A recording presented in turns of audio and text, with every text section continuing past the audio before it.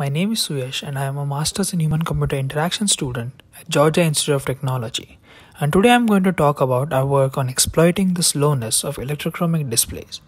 So let's dig right in.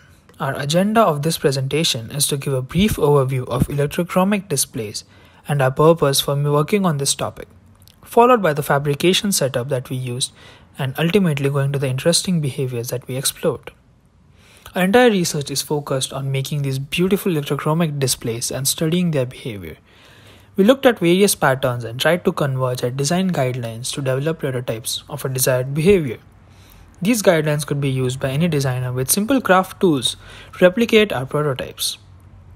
Electrochromic ink is a specialized formulation that changes color on the visible spectrum when voltage is applied across it.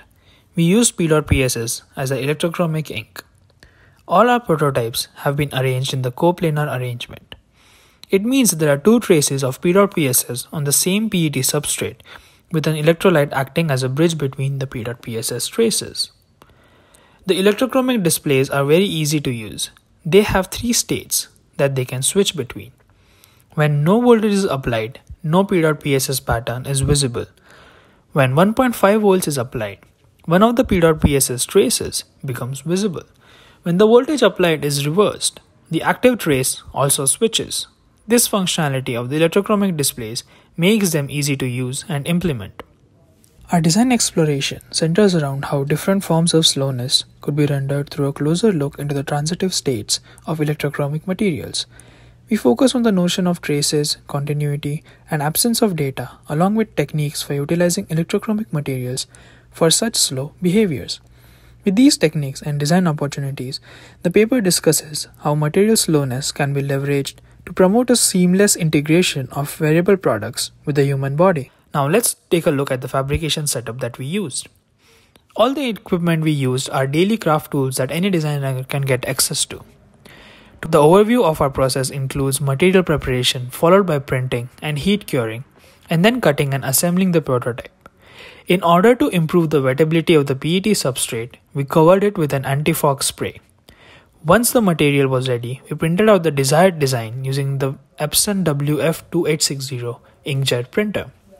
We did multiple passes of printing for higher display contrast. After printing, we cured the prototype in a toaster oven at 100 degrees Celsius and ultimately assembled the prototype. Now let's take a look at how we can express the slowness of electrochromic displays. The geometric configuration that you can see here governs the conductivity between display segments to the thickness and length of interconnects. So designers can change the interconnect dimensions to make the displays transition at a particular speed. The shade configuration utilizes inkjet printing to create planar interconnects with low density. In this primitive, the opacity of the interconnect governs the display transition behavior. The composite configuration describes display textures themselves containing variable conductivity across the surface instead of having separate interconnects.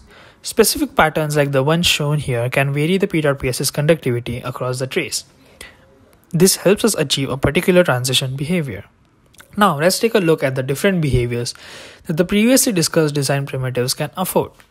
The gradual transition behavior informs designs where immediate attention may not be necessary, but slow realization is appropriate.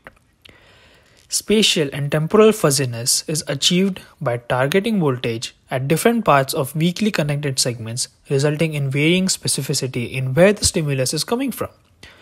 This can help create displays that show information in a spatially encoded format.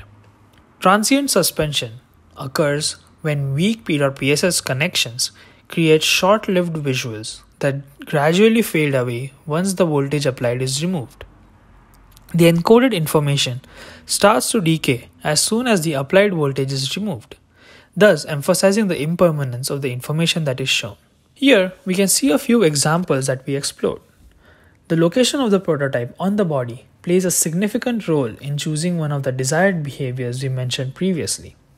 For example, a fictional body tag concept where private medical information is only shown to medical personnel. In this situation, a transient suspension behavior would be helpful to keep the information private and accessible to the right people. To conclude our presentation, I would like to thank my team for their contribution and great work. Here we have attempted at uncovering a view on electrochromic materials through the lens of printing traces, their continuity, and also explored how can designers exploit these amazing natural properties of electrochromic inks. Thank you.